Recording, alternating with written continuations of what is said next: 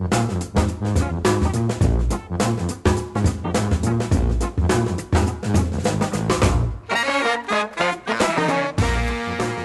everyone, to another episode of What's Working. I'm Cam Marston.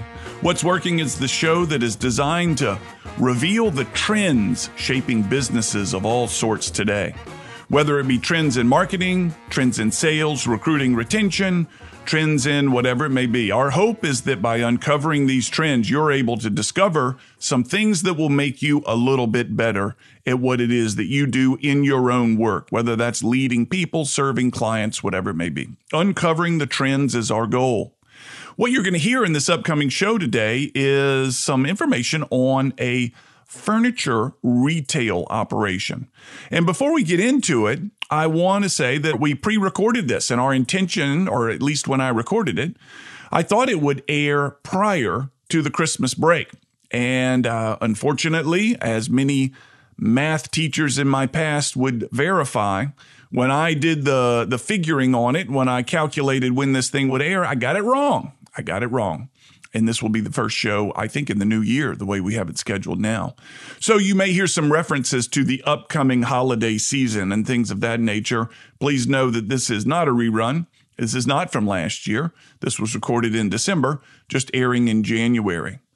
When you think retail, when I think retail, and you think small, locally owned operations, what I see more often than not is a hobbyist with a passion for something, whatever that may be, who has decided to take it into the marketplace. So many mom and pop, small local stores are people that really have a great passion, a great desire about something very unique, something very narrow and specific, and then want to take that desire to the next level that allows them to get further into it, allows them to essentially get paid to pursue their hobby. What we're going to hear today is from Jeff and Abby Butler. Jeff was with me in the studio and talked about his retail organization operation called La La Land Boutique, focusing on mid-century modern furniture. I did not know, I must admit, what mid-century modern furniture was prior to setting this thing up with Jeff. And then I got online and realized I love this stuff. I didn't know there was a term for it. Jeff, you'll hear, is a great advocate of this style of furniture. And we could go on and on about the qualities of this furniture, the inspirations that were going on in our nation at that time that has created the look of this furniture. I think there's a lot of content, and Jeff will admit, you'll hear him admit, that he has great passion around this furniture. But what I think is most notable that really perked my ears up regarding the focus of this show and the trends that shape businesses, etc., is his plan to scale the company.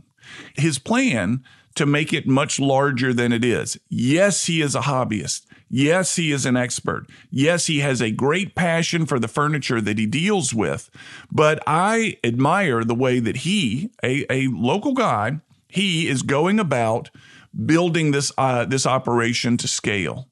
That he is going about and willingly say, as you'll hear in the upcoming interview, I'm willing to take a little bit less to pay others a little bit more so that this machine really begins working. And frankly, folks, as I look back on my own business for 20 some odd years, that is a decision I have been reluctant to make. So in sitting with Jeff and hearing him talk, particularly about his energy and his passion for scaling this business and trying to help peers and others in our community, young people perhaps, who have an interest in retail and how to scale it, I got a little excited for him and excited for the thought of his ability to scale and kept applying it to myself. So mid-century modern furniture, if you don't know what it is, if you were to look at some of the pictures of these items, you would probably recognize it immediately. He has 2 locations. We'll get into that as we come back from break. He's got 2 locations. And believe it or not, and we've heard this so many times, COVID has been good to him. COVID has been good to him. He pivoted. We've heard that a lot. He pivoted, found a new way to bring his products to the marketplace. And in this pivot, his stores, which had been walk-in retail locations, essentially became facilitating locations for taking photos, posting them online, and then getting it out to clients. It's a great story of a guy he and his wife that succeeded. When we get back, you'll hear the interview with Jeff Butler on his company, La La Land Boutique Furniture, with operations on the Eastern Shore as well as here in Mobile. You're listening to What's Working. I'm Cam Marston. We'll be right back.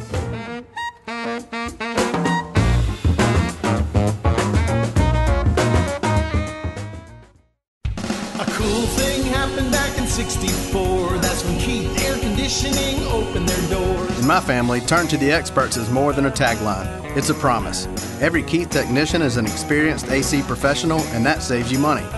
Speaking of money, how about 0% financing for up to 60 months on installations of new Carrier systems? Keith and Carrier, turn to the experts. Mobile's leading name in comfort since 1964. License number 83731.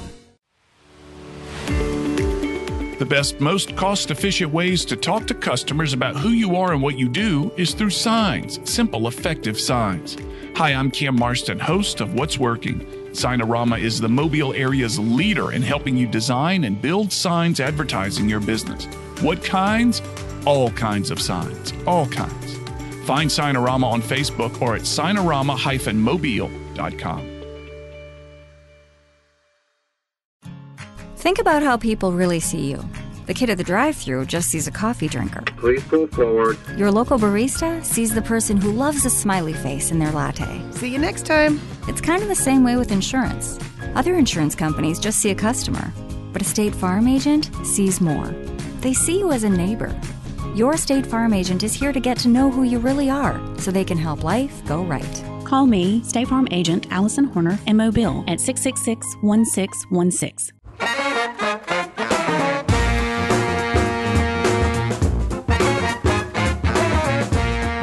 We're back. You're listening to What's Working. I'm Cam Marston. I'm in the studio today with Jeff Butler. He is the owner of La La Land Boutique. They've got two different stores, one on the Eastern Shore, one in Spring Hill here in Mobile.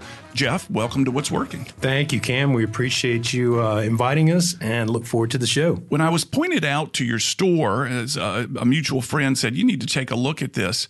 The emphasis is obviously mid-century modern objects, which seems to be a very narrow niche if you're in the furniture business that would have a very small, narrow customer base. But apparently, people are dying to get their hands on this stuff. Let's start by telling me what it is. It's good stuff, Cam. So mid-century modern, we're going to say it's 40s, 50s, 60s design, which hence mid-century. The design was sort of a space age, futuristic type design. These guys were thinking ahead. And actually, it goes all the way back into the turn of the century. A lot of this stuff was designed in 1919, 1920, that kind of era, and didn't begin production until the 40s, 50s, 60s. And you'll see, it falls in line with the architecture.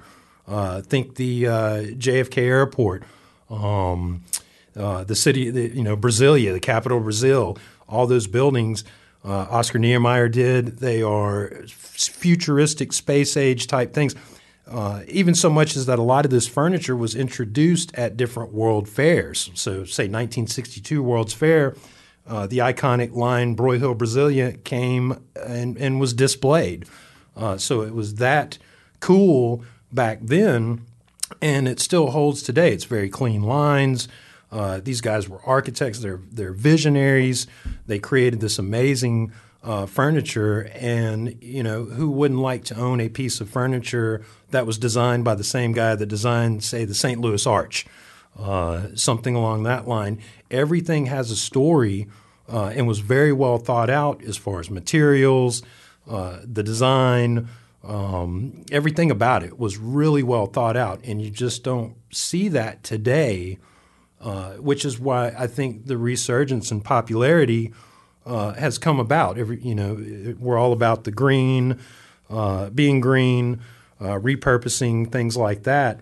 Well, this stuff is just cool. So, you bring it back, and hey, it's cool today as it was 20, 30, 40, 50 years ago, and people enjoy it. It's been hot out on the West Coast. I've done a lot of traveling over the past 5-6 years.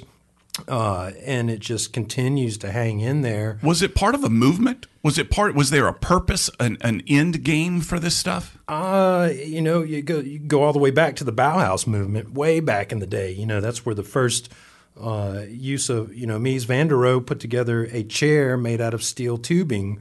Got the idea for it from riding a bicycle around the area and thought, man, this bicycle's really strong. Found a steel company that would bend the steel in the shapes that he wanted, and then went and got a plumber buddy of his together. And we're talking 1919. Yeah. So he gets a plumber buddy, and they put together the first Wassily chair. It's one of the most iconic chairs in mid-century modern. You see them everywhere. They're in hotels, high-end settings, and that's where it came from. And it's interesting to note that a lot of these designs, what the furniture companies would do, they would pay these designers. The guys are sitting around, they're making these designs, and then they would simply patent the design and then put it in the vault. So whether it made it to production or not, who knows? But I do know that a lot of these companies still hold patents on some incredible designs that have never been produced. Wow. That's got to cool make you salivate just wanting to see how that would look. Exactly. That's kind of what we get up for. When did this attract your attention? Actually, all the way back as a kid, man. I was a skateboard kid, living in rural areas. We were a military government family, moved every 2 years. So we were in Oklahoma City, Memphis, cities like that. And I got the skateboard bug at 9, 10, 11 years old. And I would get these California skateboard magazines, and I'm looking at the pictures, and I see these guys. There'd be a couple shots in somebody's room or somebody's house, and I'm looking and I'm seeing this cool furniture, and I'm going, man, I want a California room, and my parents were into early American furniture, and so I'm the kid on his bicycle going around picking up mid-century modern pieces out of trash piles, putting them in my room, and my parents are going, man, what is this? And I'm like, this is my stuff. Leave it alone. Yeah. And so it's had me ever since, even moving up into I was doing cars and motorcycles for a while. Everything was always pre-65. So it was 45 to 65 has kind of been my sweet spot on things that I like, the atomic era stuff, things like that. And so it was kind of a natural fit that I just, I think this stuff's cool and needs to continue to have a life in somebody else's life. When did you go from being a collector to a seller? I started, interestingly enough, right here in downtown Mobile. I got a booth at Backflash Antiques, which is no longer there, but it was a great antique mall, well-run, well put together, very cool owner. And so that's where I got my feet wet, and I set up a little booth, and man, the money was great. I was getting big checks every month, big checks for me, an extra $1,000, $800, whatever. And all I had to do was go move stuff around and keep it dusted and go find stuff, which is what I love to do. I love to go buy, love to find this stuff, love the story that I get, love the people. The stories that these people have, hey, this was my grandfather's desk. I remember him sitting at this for years and years, ever since I was a kid. And so that's the allure to me, is the story. Everything's got a story. And, that's a big part of it is to become a part of that story by acquiring it and fixing it, doing whatever it needs, restoring it, and bringing it back to life, and then passing it on to another family to love and enjoy for another 50 years to, continue that story. Can I assume everything I see in your store has been pulled out of a barn, out of a warehouse? You've walked down the street and picked it up off the curb. Does everything has it been discarded or misused prior to you getting it and you're bringing it back to life? A lot of times it has. I find some of the best stuff in some of the worst places you can imagine. Give me an example. One of our big hot items is the cone fireplaces. They're mound, pre-ways, whatever. The brightly colored metal fireplaces that are shaped like a cone. I've found them in chicken coops. I've found them in really, really rough trailer parks. you name it. The one I found in the chicken coop had been in there for 25 years. It was in the back. It was a farm. You had the chicken coops, the turkey coops, whatever, and then there was a little room in the very back where they worked on. It was where the tool room or the tools were, where they worked on broken things on the farm, and they had this incredible pre-way fireplace in mint condition. They'd been burning coal in for 25 years during the winter to keep warm. And the amount of sawdust and dust on it preserved it. And you're talking, these are $1,500 to $1,700 items, and they make a huge step. People build houses around these things. This is fantastic to me, and it's so unfamiliar to me that this exists, that there are people with this passion out there. I can't help but wonder, what were you doing in the chicken coop when you looked into the back and said, "Hey, I'd like your furnace"? Well, in doing the cars and motorcycles, you learn how to pick a barn, and you learn to look around the corner. You may meet a guy on Craigslist was the big thing back then, and the guy's selling a transmission you need or whatever, and so he sends you pictures, and the first thing I do is zoom in on the pictures and look in the background. Yeah. What's hanging in the back of the barn? What's that building back there? And then when I get there, it's game on. Hey, can I look over there? Can I look over here? Can I walk the property? Whatever. And there's no telling what you're going to find out there, especially in a farm situation where everything was reused, repurposed. There was no garbage man that came around and picked stuff up, so they would pile it in a pile on the back 40 or whatever.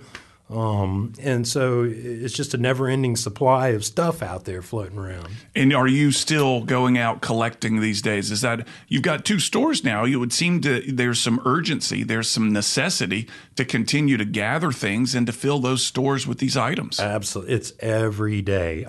It's the biggest part. And with technology, it's a lot easier than it used to be. Most everything can be handled through your phone. You got Facebook Marketplace. Craigslist is still around. You got LetGo. You got all these different apps. But the main thing is the network we've built of other collectors, customers, clients, past sellers that we've bought from, and they know what we're doing and they know what I'm looking for, and so they pretty much, it comes to us now. I'm not traveling, my last trip was this past February out in L.A., and coming back through that airport was a really weird experience because it was not, we were right there before the lockdown, so I'm not traveling by plane anymore, so I'm having to either get on the road or work these networks and acquire things. But yeah, I think, stuff comes and goes, as fast as I can bring it in, it's going out the door. Let's come back from break and talk a little bit about the customer, about the business model. I know that your retail is just is the tip of the iceberg in the way you're viewing what you're doing today, and perhaps some lessons you've learned about creating these businesses, and some lessons that somebody's listening right now thinking, I've got a passion. It might be a particular type of pottery. It might be something else. And I'd love to get deeper into my passion through creating a store, and maybe any advice you have on people with that passion. So when we come back, we'll start with the customer and then building a similar type of business. You're listening to What's Working. I'm Cam Marston. I'm in the studio with Jeff Butler. We'll be back after this break.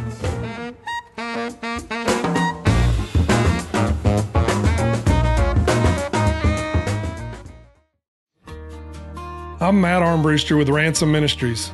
We help people in our community that most others have given up on. Please donate your unwanted electronics to Ransom Recycling. We teach life skills, job readiness, and job creation through our electronic recycling program. We take anything with a cord.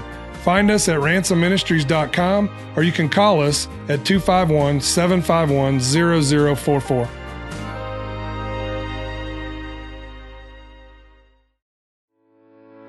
Human Resource Departments spend countless hours on insurance billing mistakes, Obamacare rules, and compliance. Employee benefits serve the purpose of recruiting, retaining, and rewarding employees.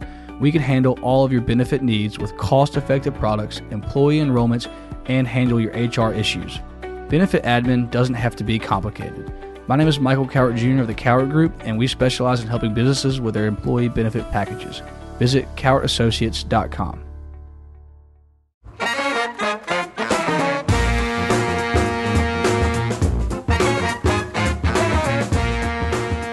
back. You're listening to What's Working. I'm Cam Marston. I'm in the studio today with Jeff Butler. He and his wife, Abby, are the co-owners of La La Land Modern Vintage Furniture. They specialize in mid-century modern objects. Jeff, before the break, we were talking a little bit about your customer. Who is buying from you? Are you selling mostly to designers or to the end user themselves?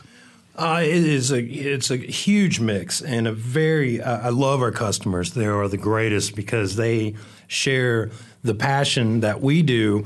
And it's everything from young couples just getting married, starting a life, building a home, buying their first home, all the way to seniors who may have additional pieces that they need some of our pieces to fill some spots.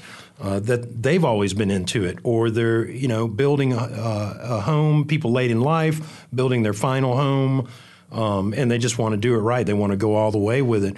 Pre-COVID, our biggest customer base was movies and designers. Really? We've done a ton of movies. We did the Arkansas movie. We did the Dakota Johnson movie. We were working on one in New Orleans, which I hope they pick back up. It was a Muhammad Ali kind of thing, set back in '62. But yeah, movies were a big part of our business. Do they rent that furniture or do they buy it? They buy. Our prices, we price things to move. And so for them coming from LA, where, we may have an item on the floor that's $1,200. Well, in LA, it's $3,500. Wow. So they can buy it from us. And then turn around and generally sell it back to us for a fraction of what they paid for it at the end of the movie, which was always really a nice gig. No we loved kidding. it.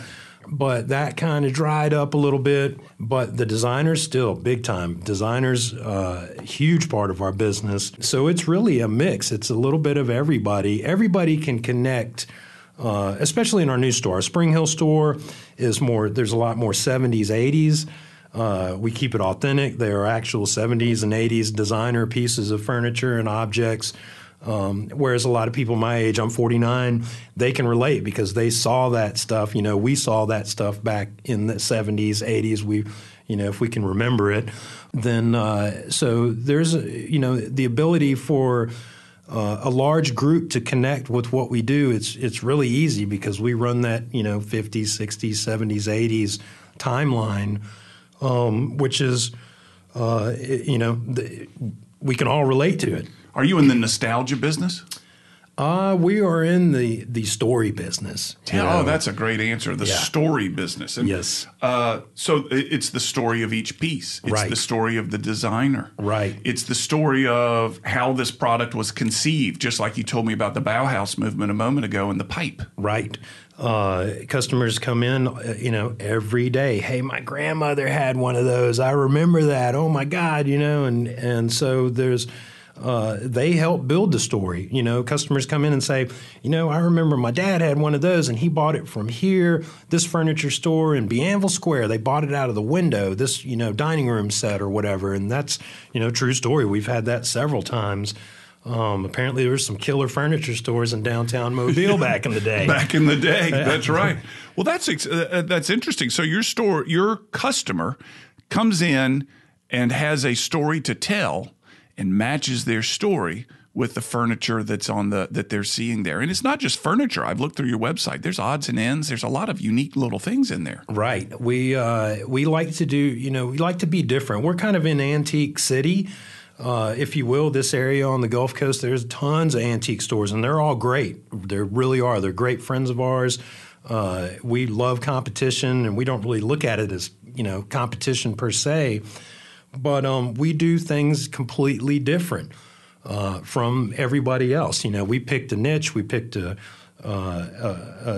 age that we wanted to focus on, and we ran with it because that's what we love. And so, it separates us, and that's what's got, in being this competitive in the antique business, you got to differentiate yourself. You can't, do the same thing as everybody else. That's a perfect segue into the business model that you've created here.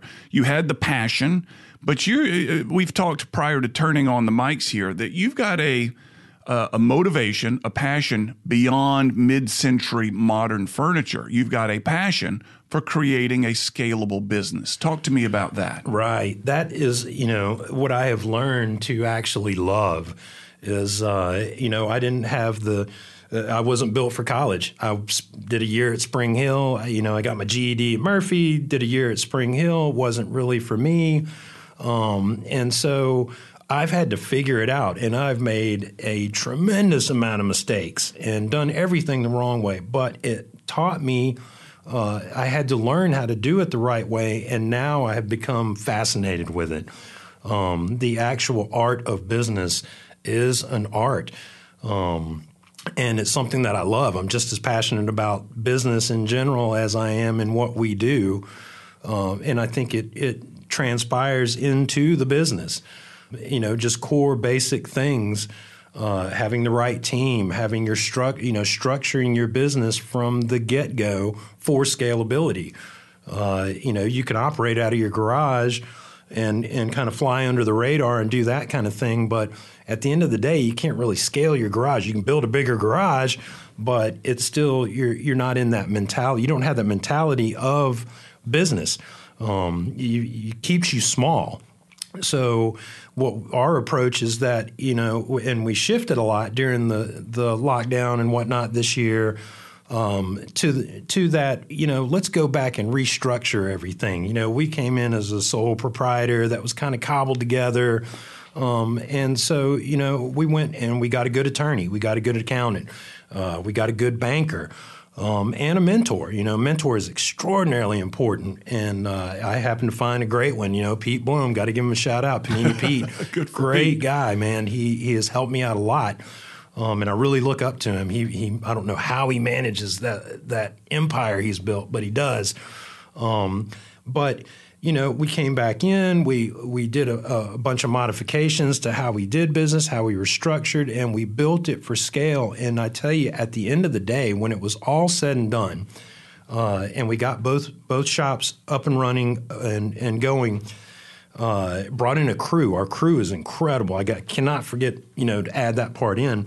You got to have people to work for you, and so when all that came to be, it changed everything. It changed my mentality. I started thinking like a business owner instead of an operator, which was instead of me being in there every day doing this, fixing this, sourcing it, pricing it, selling it, answering questions, answering emails, doing everything.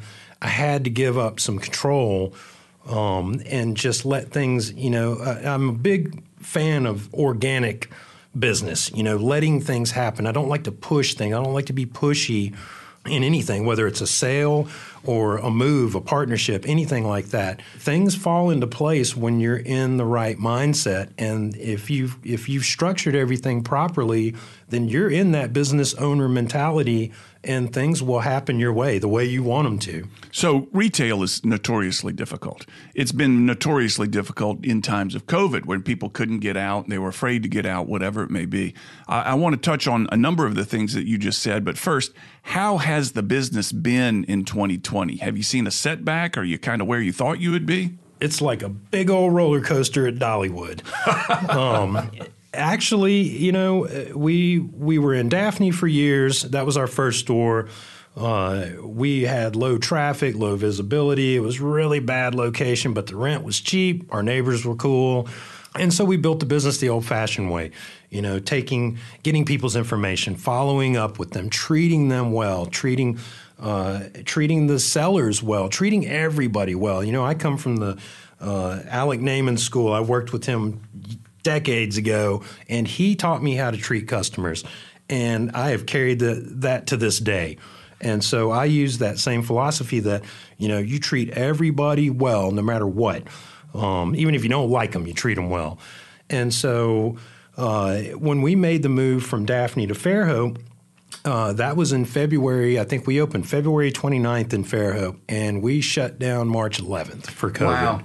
So you had less than a month of open, and you shut down for COVID. We did. And so, I took it as, hey, this is an opportunity to go back and that's where the whole restructuring thing came into play.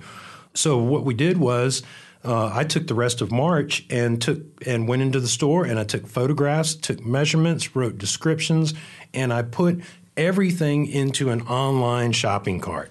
So we had always used social media, and the internet to sell, and I felt like we were doing everything we could. And we might have been on the marketing side, but as far as the selling side, not really, because we had the brick and mortar. So, the goal of social media and online was to get people to come in the door. Well, nobody can come in the door anymore because we're shut down.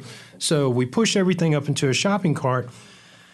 April was the biggest month we have ever had since we've been in business. You're kidding me. Why? Why? Because it turned into we still use the same strategy for social media. And instead of saying, well, why don't you come in and take a look at it, I would say, well, here's all the details and here's a link to buy it. And so the next response I would get was, hey, I just bought it. When can you deliver it?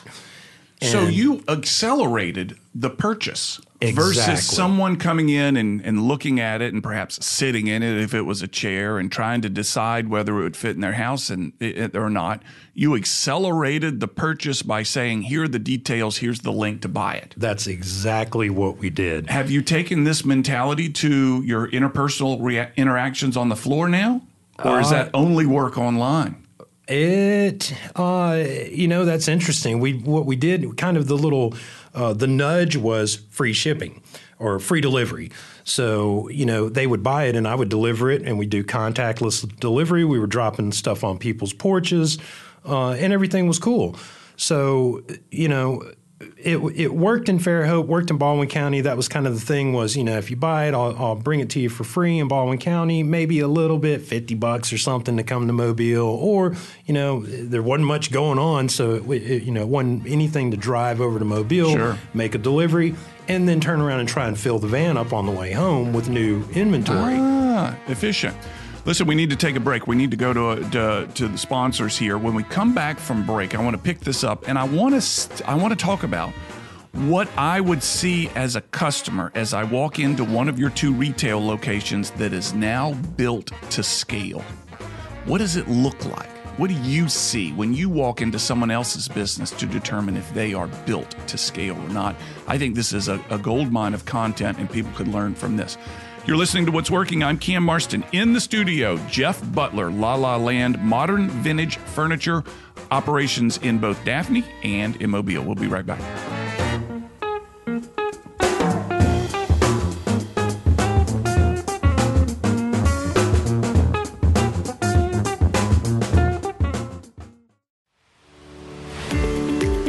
This is Cam Marston, host of What's Working. Jim Mitchell and his team at Signorama have provided all types of signage for nearly every event I've been a part of for years. I know his team's creativity, their multitude of products, and how easy they are to work with. His No Mistake Signorama is South Alabama's marketplace leader. Find Signorama on Facebook. Call 634-0100 or visit next to Mullinex Ford on Airport Boulevard. Think about your home. What do you see? Do you just see two stories, or the stories of your toddler's first steps? Now think about your car. Do you see an odometer reading, or your kids reading in the back seat? Other insurance companies just see a house. They just see a car. But a State Farm agent sees what your home and your car really mean to you. So why not give them the protection they deserve? You can reach me, State Farm agent Allison Horner, at AllisonHorner.com.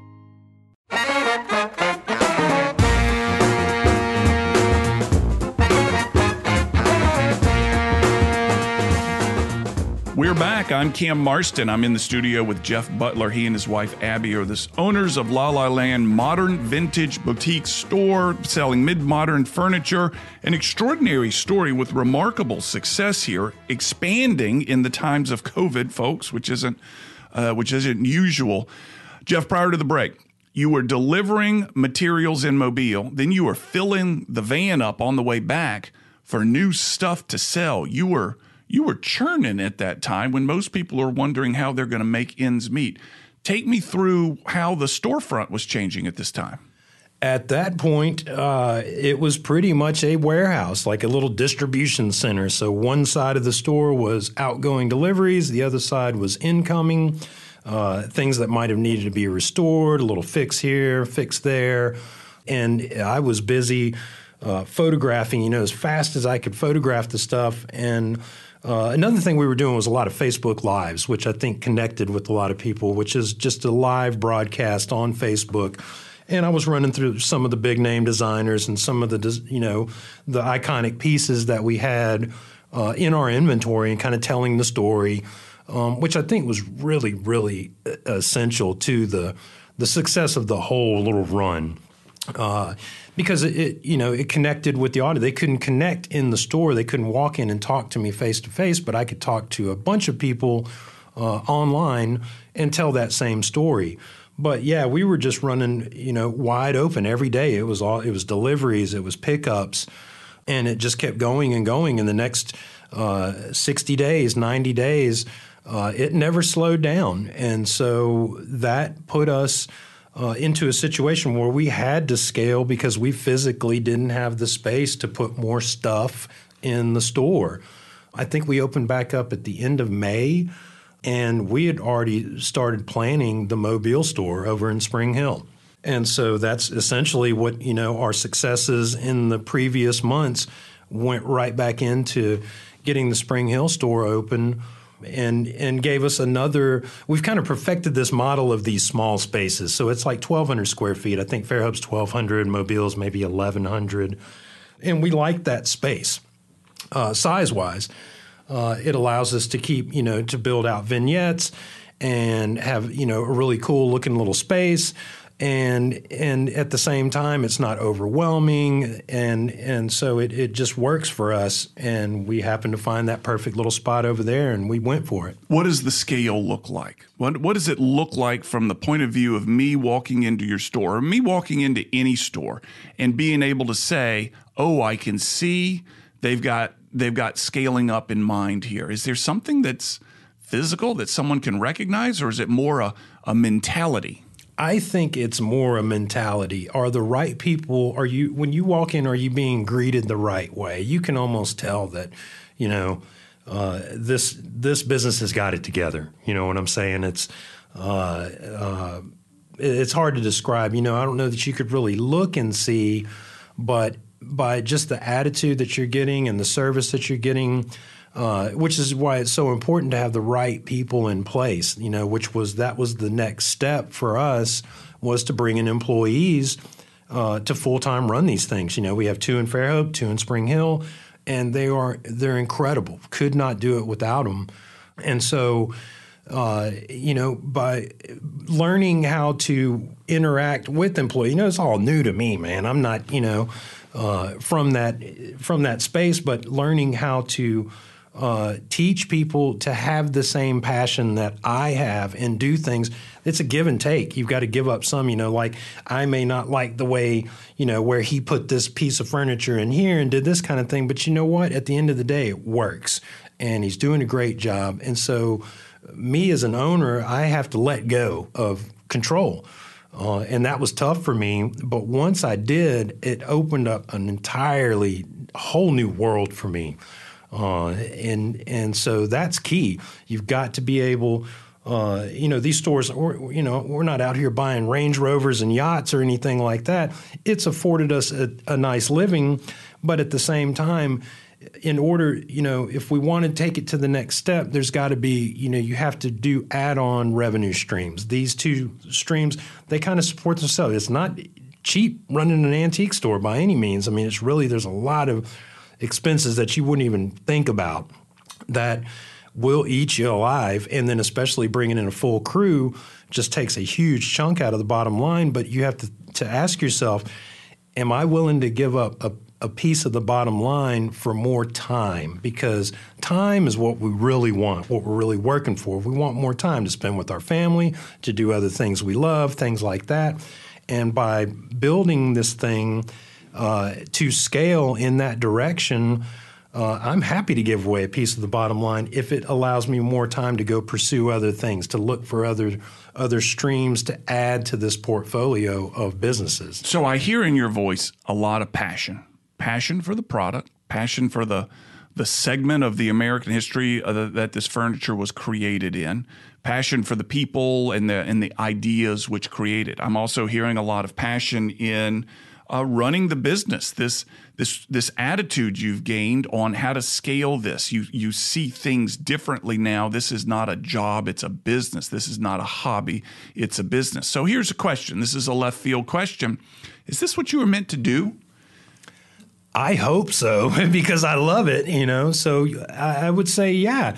I come from the school of hard knocks, man, and to be able to have, number one, stayed out of trouble enough to make it to this point is, to me, is like, man, I got to do this now, and so now my passion is shifting more towards, helping other business owners or other entrepreneurs who are maybe thinking about getting into business, especially kind of, at-risk type youth things.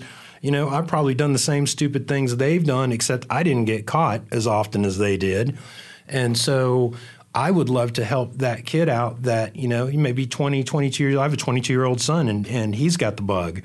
But, having all his friends in the house and seeing where they've ended up, over the years, they come to me and ask questions, and so I kind of mentor them. And I would love to help them not make the same mistakes that I made in business and kind of help guide them down the path of, being an independent business owner themselves. So what I'm hearing is a similar story that I've heard with Vision Healthcare, I think it was, or Victory Healthcare, one of those. Another one with Ty Bullard and his family's car business. And this business, they've all said, is a place for me to express my values. And the business is the front for what's important to me. What's important to you, Jeff, is helping these at-risk youth, and you're learning through the process of ways to do that. Is that fair? That's the direction I want to go in. So, and these kids are smart these days, and they'll see right through your BS, man. If you're not doing it and they can't see it, then they're not going to respect you. And so I've had to learn, especially having employees, clear and concise communication is so key. You've got to tell people what you want them to do if you want them to do it. If you get wishy-washy and you get kind of, unsure of yourself, they see it, and they smell it, and they lose respect for you, and they will not follow your lead. Can you give me an example of a time where this came clear to you? The clear, concise communication where you realized, you know what, I didn't say that correctly, and I look at what I got. Here's what I need to do differently. I've spent 20 years in corporate America before this, so I've seen it for 20 years. Okay. And it's just it's not, necessarily a fault of anybody's, but it's just, it's so much more easier to just deal with whatever situation it is. Make the decision, stand by your decision, do it. If it's right or wrong, accept responsibility for it. If it's right, it's best to distribute the rightness throughout the whole team. Hey, we did it. If you're wrong, you got to suck it up and take responsibility for it. I was wrong. The team was right. That's kind of my mentality, because I see it as, I'm calling the shots. I got to stand by it, and I've got to take responsibility, whether especially for the bad. And that's how you keep your people loyalty and motivated. They feel like, I think that all of our employees feel like they have an ownership part in this thing we've created. We encourage them to bring items in, to expand on different things that they're interested in. Hey, here's a platform. There's a bunch of people coming in here every day that you can talk to. And why don't you feel free to expand on your goals and your dreams and visions. Let me help you, because nobody was there to help me, but I want to help you. So what is one thing, we're going to wrap it up, what is one thing that you've learned about yourself in this process? I have, I think my buddy Pete, different Peter Anderson from Belrose. Belrose Tattoo was a neighbor of ours for the first 2 years we were open. And he said to me one day that he admired my stick-wittedness. So I've always kept that in my head, and I'm like, okay, I got stick-wittedness. I am hard-headed, and I am driven, man, and that's just kind of my thing. And again, if you send me in the right way and kind of help me out a little bit, man, I will keep on plowing through for right or wrong. And I've done it wrong enough to know that now I'm a little more selective in what I plow through. Yeah. But for the most part, I've become a better listener, and a little more cautious. And, I see that, I'm beginning to get to that age. Like I said, I'm 49, and so I'm starting to think, how many more years do I have left? I need to go ahead and kind of get things in a direction to where I'm kind of able to wrap it up at the end of the show. When when my show's up, I don't want to have I see so many estates and I talk to so many families, and they're left with, these incredible, I'll just say an incredible mess. And I don't want to leave that. I don't want to leave this planet and leave that for my kids. I want to leave them something that they can be proud of, and they can continue to operate with the same passion that I did, in whether it's in any sort, hey, they might want to sell the business and buy some real estate. I think that's great. There's an irony here. You're making a mid-century decision right now at 49 years old. You're very into mid-century furniture. There's a theme, there's a thread running through this. That's excellent. There's somebody out there that wants to know where to find you. Tell them where your stores are. So we are in Fairhope at 138 Baldwin Square. That's the Winn-Dixie Shopping Center. We are opposite Planet Fitness. It's off of 98 Greeno. We're between Fairhope Avenue and Morphy Avenue in that shopping center, Winn-Dixie. In Mobile, we are in Spring Hill at 4456 Old Shell Road. That is next door to Pullman's Bakery. Oh, sure. So right there in the heart of Spring Hill. Right now we're doing 11 to 4. Tuesday through Saturday, and we are doing extended hours Tuesday, Wednesday, and Thursday until 6:30 at both stores through the month of December. Christmas season. It's time. It's time. It's rain. I was about to say it's haymaking season for you, but it sounds like COVID was the haymaking season for you, which is going to make a lot of retailers out there going, man, he's killing it. We're just stick and move. Jeff, thank you very much. Folks, Jeff Butler, he and his wife Abby run La La Land Modern and Vintage Furniture, both in Spring Hill and Fairhope. Darn, Fairhope. We'll be back with final comments.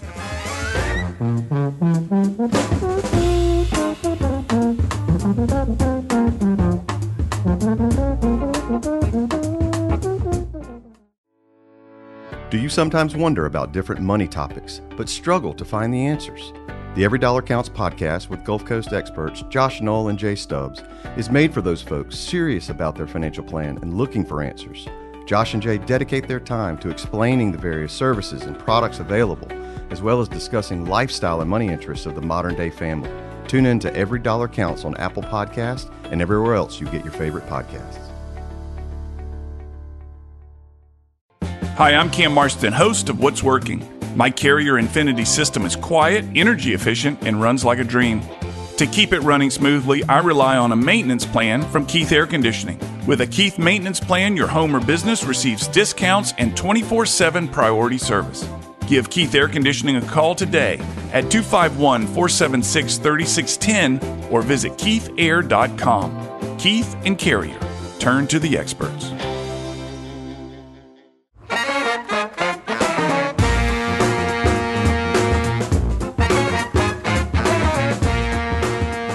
Special thanks to Jeff for coming into the studio. Special thanks to him for being as patient as he was, explaining what mid-century modern furniture is.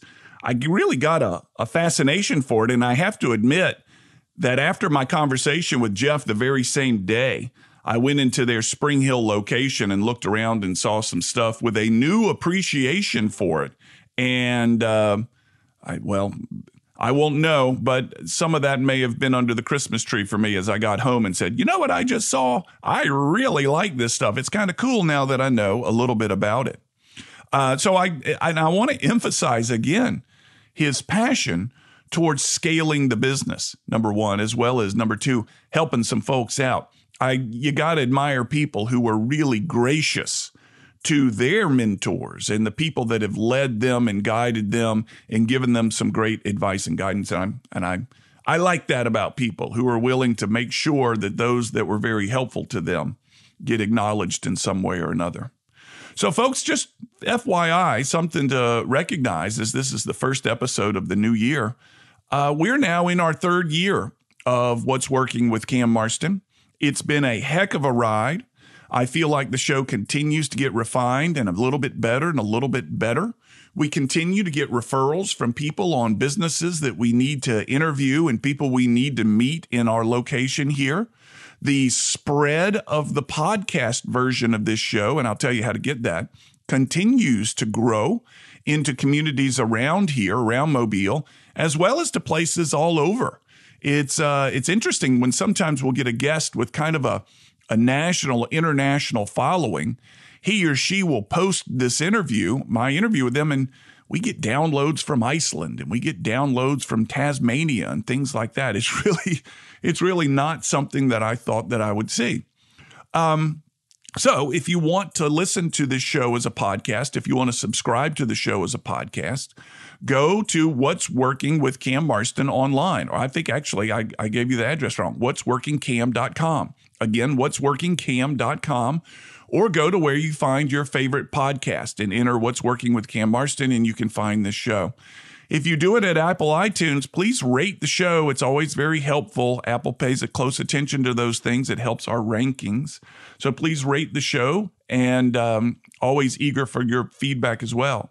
If you've got a guest, somebody in locally or not locally that has a unique angle on the trends shaping business today that you feel would make a good guest, we'd sure like to hear about them. It's nice to get these introductions. Email me, Cam, C-A-M, at cammarston.com. Cam, C-A-M, at cammarston.com, and we will chase this person down and determine if their content would be a good fit for the show. We are also continue to promote the show on social media. Find us at Cam Marston on Facebook. We are trying to merge all these different Facebook pages into one, and we're merging them into Cam Marston. And you'll find the same on Instagram and on Twitter. There's some other dude named Cam Marston out there who has an inactive Twitter account and won't let go of it. That's the show for this week. John Thompson is the show's producer. He's with Ion Digital. We'll have another show next week. Have a good week, everybody. Happy New Year.